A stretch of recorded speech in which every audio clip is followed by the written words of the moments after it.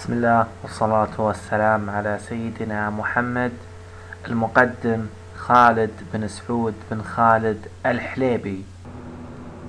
إن شاء الله راح نتكلم في هذا الدرس عن النسيج المظلم.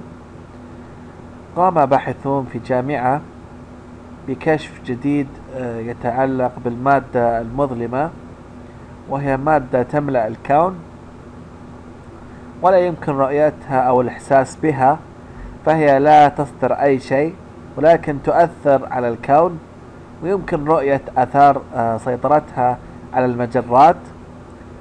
تبين بنتيجة هذا الاكتشاف أن المادة المظلمة تتوزع على شكل نسيج محكم، أي بشكل خيوط، وكل خيط يمتد لملايين السنوات الضوئية، أي أن صفة النسيج تتجلى في السماء في توزع المجرات وفي توزع المادة المظلمة التي لا ترى.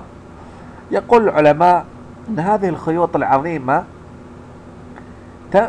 قد تم حبكها بإحكام مذهل، وهذا ما حدثتنا عنه الآية الكريمة في القرآن الكريم.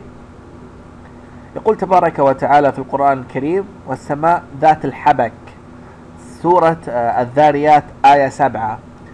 ونرى في هذه الصورة نسيجا من المجرات، واللون الأسود يمثل خيوط المادة المظلمة الغير المرئية. صراحة ما نقول له سبحان الله مثل ما تلاحظون في الصورة، والله أعلم.